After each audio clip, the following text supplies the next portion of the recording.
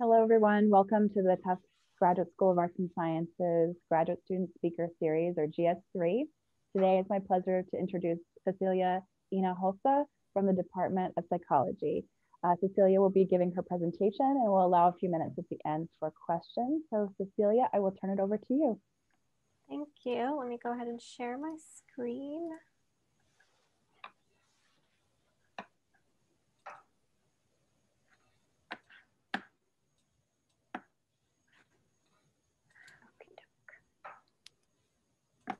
Okay, great. Well, hi, everyone. Thank you so much for joining me today. And thank you to the Graduate School of Arts and Sciences for hosting this great speaker series. So like Angela said, my name is Cecilia Hinojosa, and I am a fifth-year PhD candidate in the Department of Psychology, where I work under the guidance of Dr. Lisa Shin. And in Dr. Shin's lab, we broadly focus post-traumatic stress disorder, or PTSD, by using neuroimaging techniques such as functional magnetic resonance imaging, or fMRI. And so today I will be presenting some novel findings from a project titled Behavioral and Brain Responses to Ambiguous Stimuli in Twin Pairs Discoordinate for PTSD. So before jumping into the project, I want to make sure that we all know the diagnostic criteria an individual needs to meet in order to receive a PTSD diagnosis. So first, an individual needs to have been exposed to either directly or indirectly a traumatic event.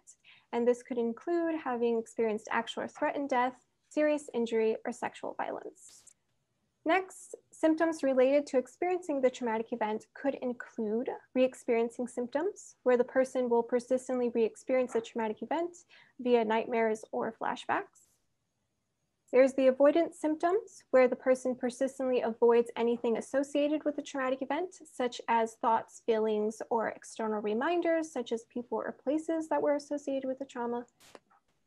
Next, there's alterations in cognitions and mood, where the person will experience negative thoughts or feelings that began or worsened after the trauma, such as an inability to experience positive affect, negative affect, and having overly negative thoughts about themselves or the world.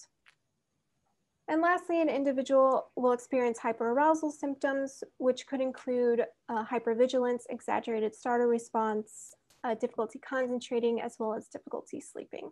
So in all, individuals need to meet a certain number of these symptoms, and these symptoms need to be present for at least 1 month in order to meet the PTSD diagnosis.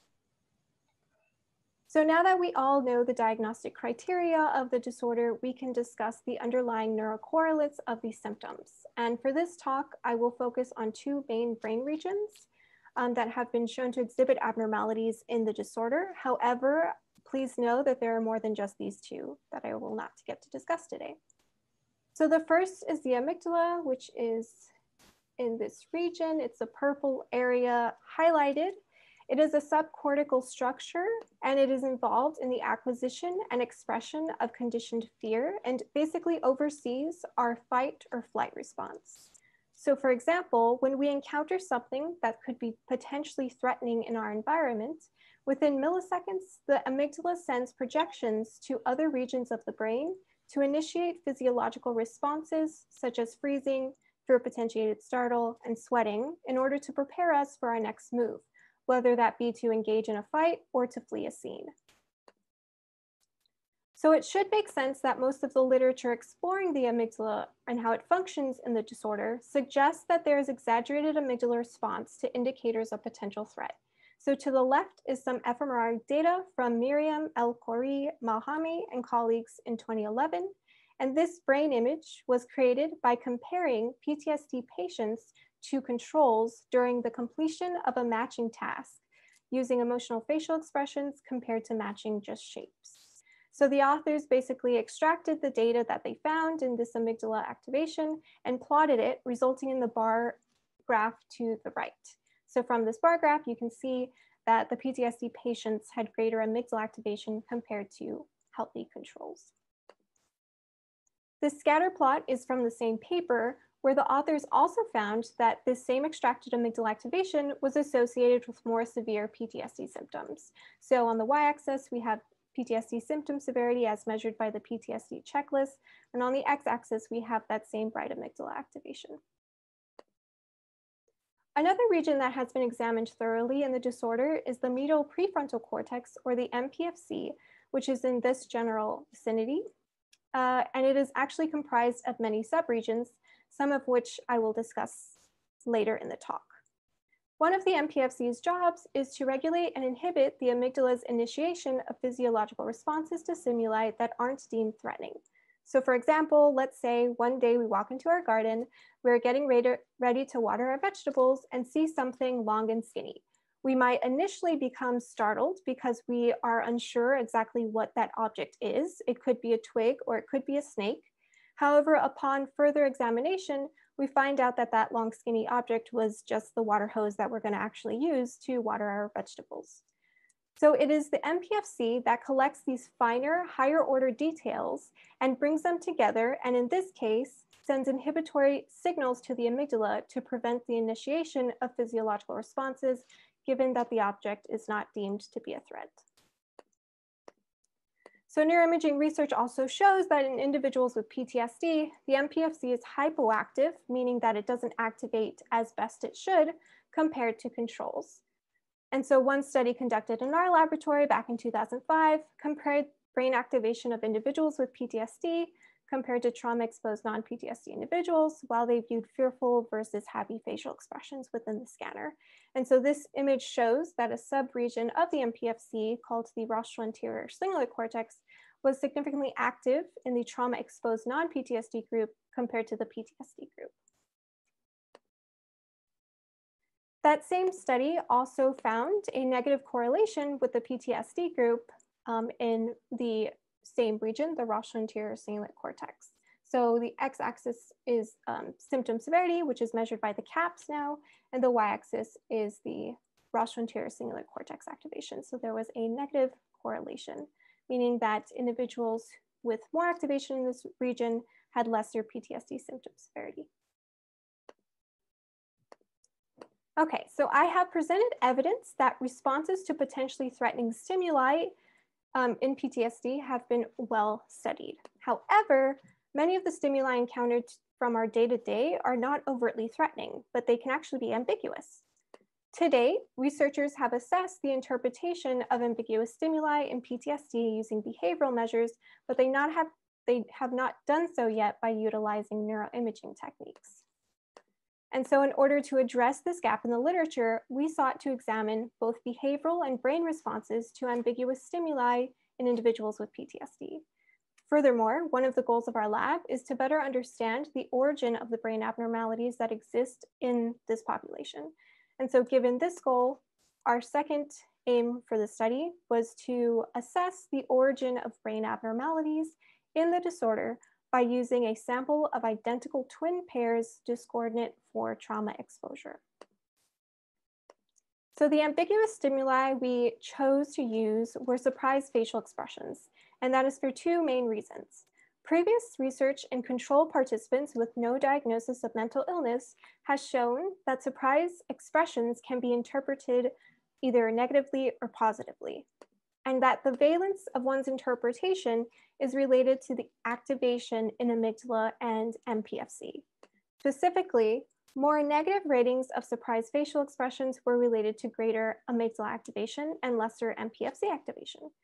And so because these findings were present in individuals who did not have any mental illness, we wanted to determine whether these findings would be exaggerated in individuals with PTSD, given what we know about the neurocircuitry of the disorder. So let's unpack this unique twin pair design. Participants in the study were male identical twins recruited from the Vietnam-era twin registry and also advertisements. All but one of the twin pairs in my data set were veterans, so this schematic is a representation of that. So in total, we have 4 groups. First, we have a group who was exposed to trauma who ultimately was diagnosed with PTSD. And this group will be called the EXP plus group.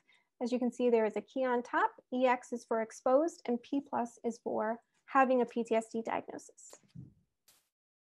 Next, we have a second group that consists of individuals exposed to trauma who ultimately did not develop PTSD. So this group will be called EXP minus. EX means exposed and P minus means that they did not end up developing PTSD. Next, we add the co-twins of the groups to the equation. So here we have the co-twin of the PTSD patient. So we will call them UXP+, meaning that they were never exposed to trauma, so they're unexposed to trauma, but they are the co-twin of the individual who's diagnosed with PTSD. So that's why they have the P+. Lastly, we have the co-twin of the control pair, where we call this group UXP-, because the individual is the co-twin of the healthy veteran who does not have a PTSD diagnosis, but they are also unexposed to trauma. Okay, great. So our hypotheses were relative to the non-PTSD group, or the P- group, the P+ group would more often misclassify surprise facial expressions as fearful, rate surprise facial expressions as being more negative in valence, rate surprise facial expressions as more arousing, and show greater amygdala responses to surprise facial expressions. We also hypothesized based on previous data in our lab that the EXP+ group, or the PTSD group, would exhibit relatively diminished activation in the MPFC compared to their co-twins. So how do we go about collecting these brain responses? So we do so by using fMRI. So this huge donut is a magnet powerful enough to detect the changes in magnetic properties of oxygenated to deoxygenated hemoglobin. And this change is called the BOLD signal, the blood oxygenated level dependent signal. So basically we had all participants lay down on the bed of the scanner. We put a head coil over their head to let the magnet know where we wanted it to image.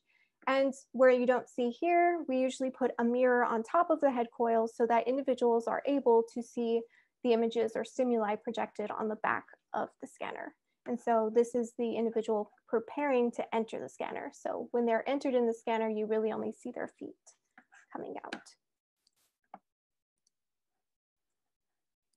So what did participants see in the scanner? So they saw surprise and neutral facial expressions, but for this study, we used a block design in order to present these stimuli. So this means that stimuli were presented in alternating blocks.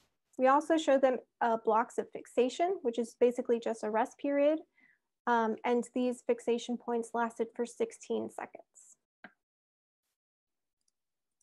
There was a total of 4 blocks of surprise facial expressions. So these are just examples of some of the images that individuals could see in this block. There's only, in this example, one image presented per block, but in total, there was actually 32 images presented in each block. And we had 4 blocks of neutral. Again, these are just some examples of some of the images that could be seen in the blocks, but again, there was a total of 32 blocks of images per block, 32 images per block. So the whole task lasted around 4 minutes. So once participants were outside of the scanner, we had them categorize each facial expression they viewed when they were in the scanner. So we basically just gave them this image and asked them, what emotion is this person experiencing? We also had them rate each facial expression seen in the scanner on valence. So how positive or negative did they find the images? And this was on a scale from -4 being very negative to a +4 being very positive and 0 being neither negative nor positive. And we also had them rate how arousing the image was or emotionally provoking. So this was on a scale from 1 to 9, 1 being low arousing, 9 being high, and 5 being moderate. So here's a chart with demographic and clinical characteristics of our sample. Again, most of our exposed sample was made up of Vietnam veterans who experienced combat trauma, with only one pair having experienced a serious accident. So for the P+ pairs, we see that the exposed group and unexposed group contain an N of 12, and for the P- pairs, there is an N of 15 in each of the subgroups. So the only significant difference between the groups was CAPS. As expected, the exposed individuals with PTSD had higher CAPS or PTSD symptom severity compared to the exposed non-PTSD. Okay, so the way we answer our hypotheses is by conducting mixed model ANOVAs that treat PTSD diagnosis as a between pairs fixed effect, combat exposure as a within pairs fixed effect, and the twin pairs is a random effect. And so I wanted to present some fake data first to illustrate the potential patterns of results that we can see from our data. So here, the y-axis is any given dependent variable that you are measuring. So in our case, we're measuring behavioral measures, and we're also measuring brain activation. And on the x-axis are our groups. So one of the main effects that we could see from our data is a main effect of diagnosis. This means that the abnormality is present in both the individual with PTSD and their co-twin. So here you can see that this PTSD pairs group looks significantly different from the non-PTSD pairs group. And these findings would be consistent with a familiar vulnerability factor, meaning that the abnormality is present before the individual experienced the trauma and made the individual more vulnerable to developing PTSD after experiencing the traumatic event. Another main effect we could find is a main effect of exposure, where the exposed group presents a different pattern of results than the unexposed group on the dependent variable. So here we see that both the exposed subgroups look similarly and significantly different than the unexposed groups. And so this pattern of results would mean that the abnormality we are seeing stems from being exposed to trauma itself. Lastly, we can also find a diagnosis by exposure interaction effect, where one group is significantly different on the dependent variable than the other three groups. And so here for this example, we show that the PTSD group has significantly greater activation in, on the DBA than the other three groups. And so this pattern of results would be consistent with an acquired sign of PTSD, meaning you only have the abnormality if you have the PTSD diagnosis, because here we see that only the PTSD group has the abnormality. Okay, so now that I showed you some patterns that we could potentially find in our data, let's actually look at the results and see if any of those patterns become present. So if we think back to hypothesis 1, it suggested that PTSD twin pairs would more often misclassify surprise facial expressions as fearful. And so we had categorizations were coded as one of 8 emotions: fear, happy, neutral, disgust, anger, sadness, surprise, or other. The y-axis is proportion of surprise faces categorized as fearful. So basically proportions were calculated by dividing the total number of fearful categorizations by the total number of surprise faces presented. And here we can see that there is no significant effects. So there's no significant main effects of exposure or diagnosis, and there's also no significant exposure by diagnosis interaction. So we can say that our data did not support this hypothesis. Next, we have hypothesis 2A, which suggests that the PTSD twin pairs would rate surprise facial expressions as more negative in valence. So our y-axis is valence ratings from positive to negative. And so here, again, we don't really see any of those patterns that I had showed previously. So there was no significant main effect of exposure, diagnosis, or interaction effects. So again, our data did not support this finding either. We also hypothesized that PTSD twin pairs would rate surprise facial expressions as more arousing. On the y-axis here, we have arousal ratings from high to low. And while we didn't find any main effect of exposure or diagnosis, we did find a main effect of emotion category, meaning that participants rated surprise facial expressions as more arousing than neutral facial expressions, regardless of what group you were in. So technically, we didn't provide evidence for this hypothesis. Okay, so now let's turn to imaging analyses. So with imaging analyses, we use what's called a subtraction method. So basically, we examine how the brain responds to a certain type of stimuli compared to another type of stimuli. So in this case, to explore hypotheses 3 and 4, our contrast of interest was surprised versus neutral facial expressions, because that gives us the brain activity related to viewing the surprise emotion. However, when we ran this contrast, we actually found no significant brain activation in either of the regions that we are interested in, so the amygdala or the MPFC. So in order to better explore why that was, we also looked at brain activation related to viewing surprised facial expressions versus just a fixation block. And so from here, we found significant amygdala activation when examining this contrast. So what we did then is we extracted the activation and then plotted it. And we found a main effective diagnosis, which basically is saying that the PTSD group, the PTSD pairs, have significantly greater left amygdala activation compared to the PTSD minus group.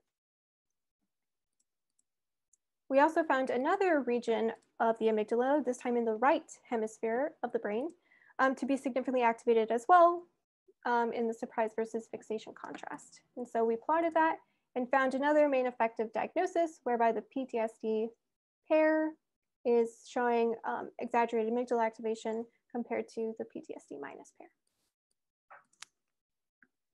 And lastly, we found a region that is actually a subregion of the medial prefrontal cortex, which is the medial frontal gyrus, or the MFG. We found that to be significantly activated, and we extracted it and plotted it and found a diagnosis by exposure interaction, which basically is showing that the PTSD individuals are showing lesser MFG activation compared to the other three groups. Lastly, we just wanted to see the brain activation that was present in the neutral versus fixed contrast. And we also found some similar right amygdala activation. And so we extracted that and plotted it and found a main effective diagnosis similar to what was found in the surprise versus fixed contrast. So what does this all mean? So individuals with PTSD did not interpret surprise facial expressions as more negative, as evidenced by our null behavioral findings. For neuroimaging data, we did not find significant activation in our regions of interest when examining the surprise versus neutral contrast. Instead, we found that P+ pairs exhibited exaggerated amygdala activation to both surprised and neutral facial expressions.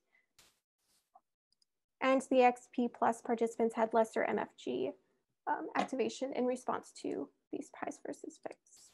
And so that is why when we were looking at this surprise versus neutral contrast in particular, that we were not finding anything, because when we were trying to do the subtraction method, it subtracted out the activation from the overlapping regions that there was activation present. Okay, so amygdala, according to the study, amygdala activation appears to be a familiar vulnerability factor in the development of PTSD. And this is also supported by other data. However, the other data were prospective studies, not twin studies. And this finding is important because it suggests that we could potentially use this region so we could measure the amygdala to screen participants or individuals who are likely to experience a trauma, such as military and police officer recruits, to determine who might be most at risk for developing the disorder. So maybe we can prevent them from developing PTSD. Lastly, we saw that hypoactivation of the MPFC is in only individuals with PTSD. So this suggests it's an acquired characteristic of the disorder.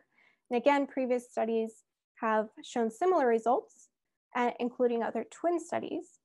And this is important as we can potentially develop early interventions, such as pharmacological treatments, to ensure that the MPFC is strengthened directly after trauma is exposed. So maybe in the future, when individuals come to the ER and say that they've experienced a trauma, we can see whether or not or provide them with some pharmacological treatment to ensure that they don't develop PTSD after experiencing the trauma. And this region could also be a potential biological marker for symptomatic improvement. So we can measure this, determine whether or not an individual recovers from a particular treatment. So I'd like to thank my funding mechanism, the Ford Foundation, and all the other funding mechanisms that supported this project. Thank you. And my lab, of course, and the participants. Thank you.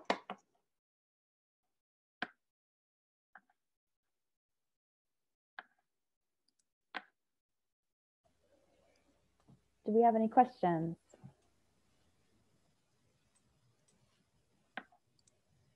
So have there been previous twin studies looking at these kinds of issues, right? Because it seems as if, you know, you found potentially families that are reacting more to just faces more than some other individuals. Is that a pattern that people have seen before?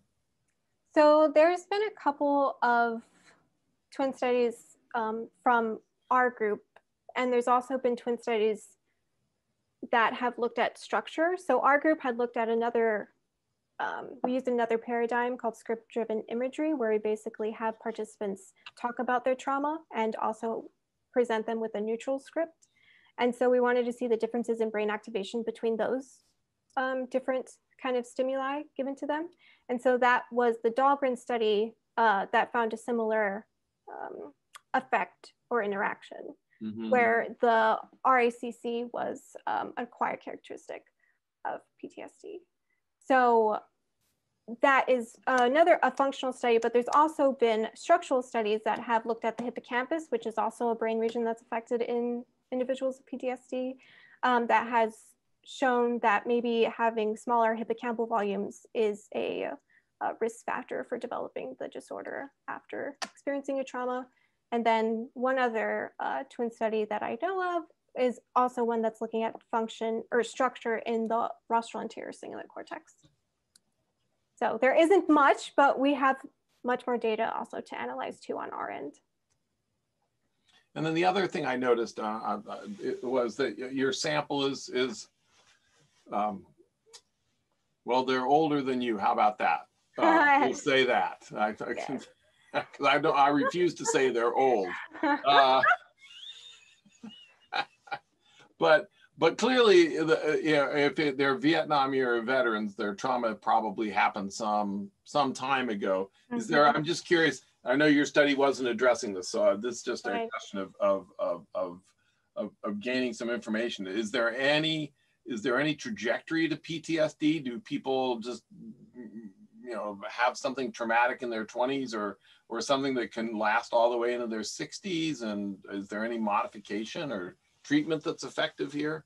Well, that's definitely the case for some people, where individuals will have experienced a trauma very young and still have PTSD because of that trauma, even when they're older.